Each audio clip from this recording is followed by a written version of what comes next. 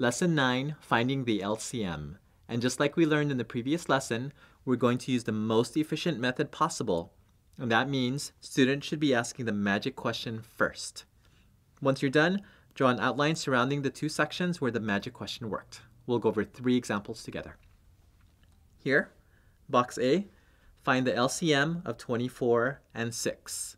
Start off with the magic question. Can you do 24 divided by 6 evenly?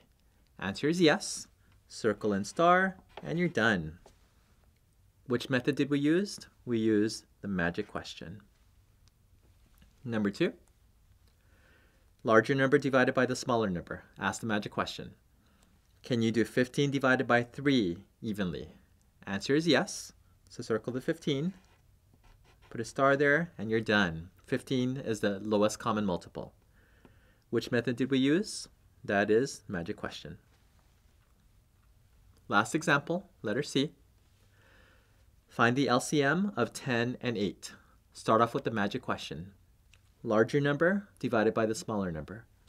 Can you do 10 divided by 8 evenly? Answer is no, so go on and use the shortcut. Don't list the multiples of 10 and the multiples of 8. Only list the multiples of the larger number. So that would be 10. Here we go. Write 10 and stop. Can you do 10 divided by 8 evenly? No, so keep going. 20, stop. 20 divided by 8?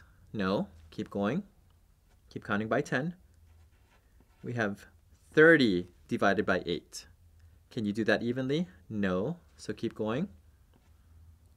Write 40 and stop.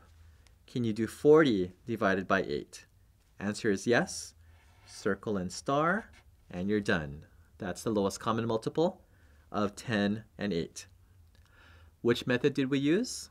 That would be the shortcut, since the magic question didn't work.